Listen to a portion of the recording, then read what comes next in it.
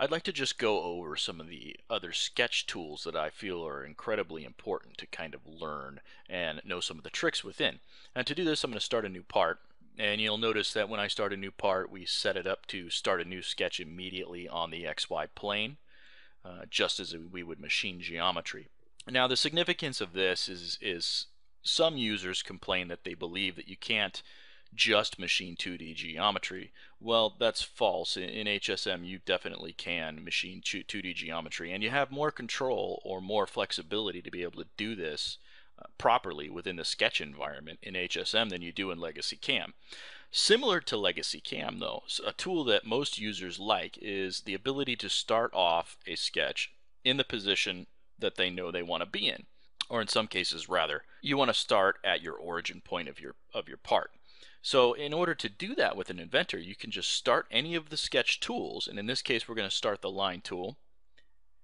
And you'll notice that when I'm in the graphics window here, I have some numbers, my XY coordinate positions. Now you can just generally get close if you want to and define things later. That's the beauty of parametric CAD. Or I can hit the Tab key, and that immediately puts me into that dialog box. Now from here I can just enter my numbers. So if I know that I want to be X minus 4 inches and Y 2 inches to start this sketch, then that's going to put that sketch at that point for the start point. You'll notice that the next dialog box that you are entered into is the length of the line. So from here I can just put 6 inches in here, and then it will create a line at 6 inches, and I have a defined point. And the only thing I have that's uncontrolled here is the angle of the line.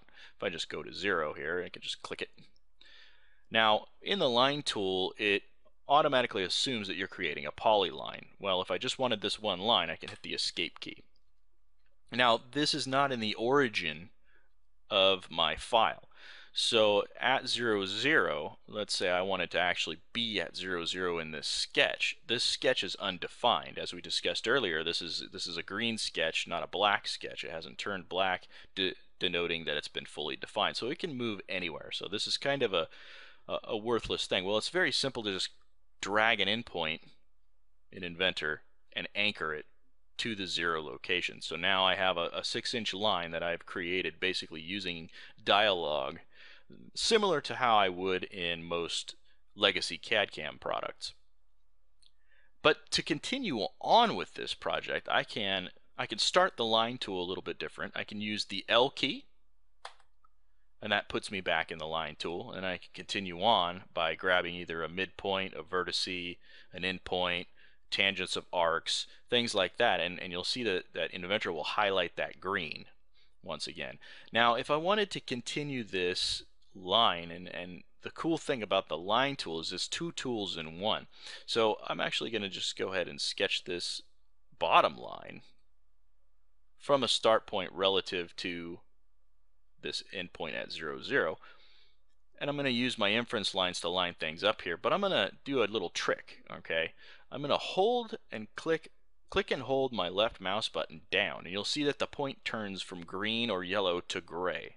That denotes that I'm going to continue with a tool, but the tool has changed. The line tool is going to automatically become the arc tool, and you'll notice whatever direction I pull that arc in is the direction that's going to create the arc. And you'll see that I can create constraints automatically just by anchoring things down to endpoints. You'll see it created the 2 tangent constraints. So in this case, if I were coming in and making a quick slot on a part, or in some jaws, for instance, I could just go ahead and do a quick sketch like this, constrain it as needed, and then to define this all the way, I'm going to go ahead and click on General Dimension, and I can click it up here on top of Constraints, or I can use my right click again, and I'll click on that arc, and that's going to fully define this sketch. Now the significance again to this is just that it fully defines a sketch so that this geometry can't accidentally be moved. Okay, now if I needed to change the definition of this arc, this is actually a 1.5 slot, then that finishes that sketch off and that rounds that out. I can finish this sketch and I can actually go into HSM in the CAM side and start programming this. Now the problem with doing HSM or using HSM with 2D geometry is that The definitions are then left up to the user. And we'll go over that in another session, but just so you know, HSM is definitely capable of doing that. Now I'm going to close this part without saving it. We're going to go ahead and cover the next tool, and we'll go ahead and do this in an existing part. I'm going to switch from my default back to our HSM programming project, and I'm going to open our front pump cover once again. So the next tool I like to cover is a tool called Project Geometry. So the significance of this tool becomes really evident whenever you start doing things internally into a part.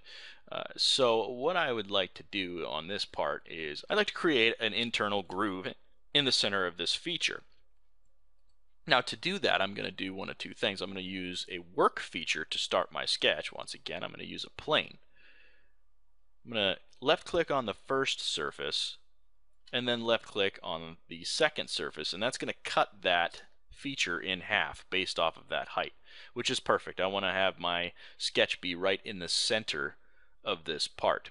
So now that I have that plane, I'm going to left click on it, and you'll see left clicking on a plane or a surface, you'll get a couple of glyphs. Now these glyphs are meant for shortcuts, and it really is a nice tool to be able to use these glyphs and just be able to create a sketch directly on that surface or that plane. Now that I'm in the sketch, I do have one issue with how I'm viewing my part, and that is that I can't actually see where I am on my sketch plane, basically in the center of the part. So they give you some tool sets down at the very bottom of the screen when you're inside of Sketch to use. And one of the tools that's most important is this Slice Graphics. When I click on that, that automatically takes all of the geometry from the plane of the sketch up towards the viewer and gets rid of it so that I can see where I'm at in my sketch. Now this is perfect because I'm going to create a groove inside of this feature. I'm going to go ahead and go to my top view here.